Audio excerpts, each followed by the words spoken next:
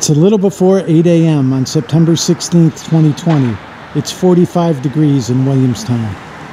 In a few minutes, several members of the Williams College women's and men's swimming and diving team, men's soccer, and Nordic skiing will enter this gate. Due to the pandemic, the indoor facilities at Williams College are closed at least through December.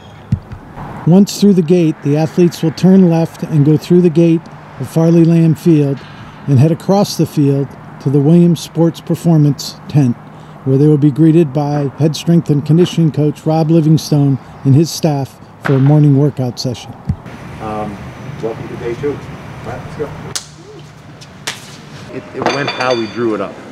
When we started, kind of thinking through this process, 4 months ago, we put together a vision as to what it would look like and kind of how it would come together when it comes to the flow of the room, the equipment needed, how the athletes would respond and kind of navigate the new environment.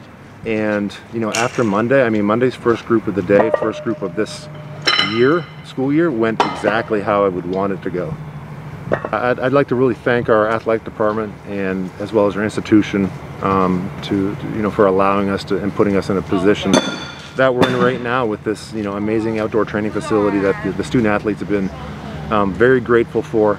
Through numerous conversations over the last couple of days. Yeah, I think Coach Livingstone and his staff have done a really good job setting this up. I know that a lot of work has gone into it, but we're figuring out all the kinks here and there, and setup is going really well.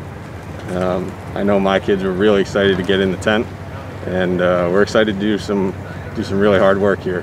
This year it's a little different as the aquatic facilities and indoor facilities are closed and we've had to come outside for lifting. I think we were all a little apprehensive and anxious about what that was going to be like and how it was going to go and if it was even possible to still kind of have a season and team culture and camaraderie.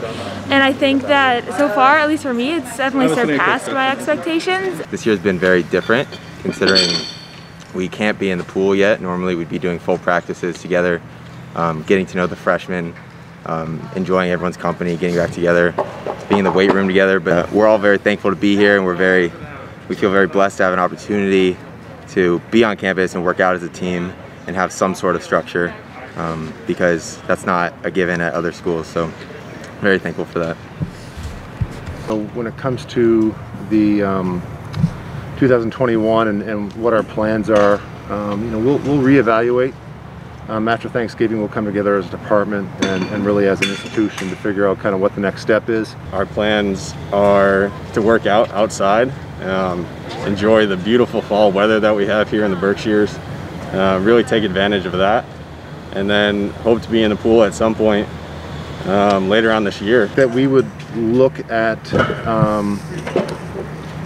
either finding indoor spaces that would work, or I'm open to continuing to use a tent similar to this and putting heaters in it, and I think that is something that with that I think it's possible to make it work. I'm not sure if it's super realistic, but I'm hopeful.